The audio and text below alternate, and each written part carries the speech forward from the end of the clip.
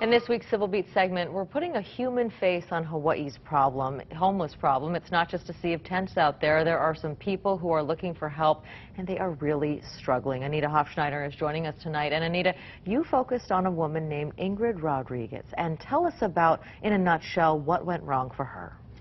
Well, Ingrid Rodriguez is a woman who worked and paid taxes in Hawaii for over 30 years.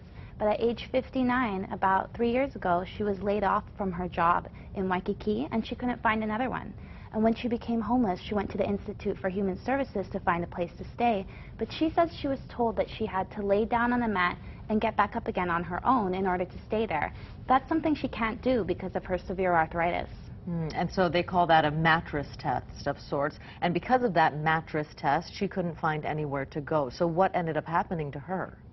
Well, she ended up sleeping in her car for 11 months, and it was very difficult, and her health deteriorated. But luckily, she eventually found housing, and now she has an apartment in Wahiawa. But the whole experience left her very scarred. Well, I think it's pretty shocking to a lot of people. Here's a woman who had a job, had an apartment.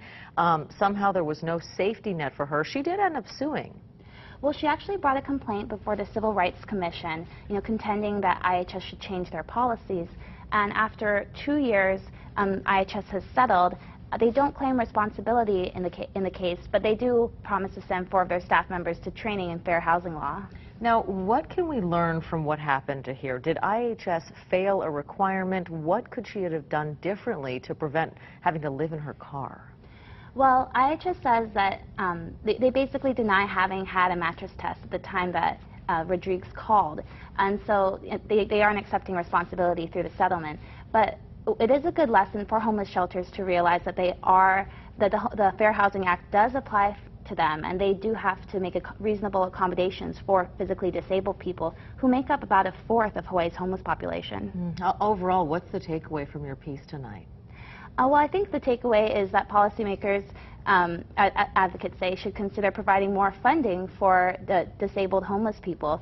I spoke with one person who worked at the Lighthouse Outreach Center who said they only get $13 per person per night, which isn't enough to help people who are severely physically disabled. Wow, it is a really compelling story. Thank you so much for bringing it to us. If you'd like to take a look at it, it is on civilbeat.com. Quite a compelling piece. Anita, thank you so much for joining us.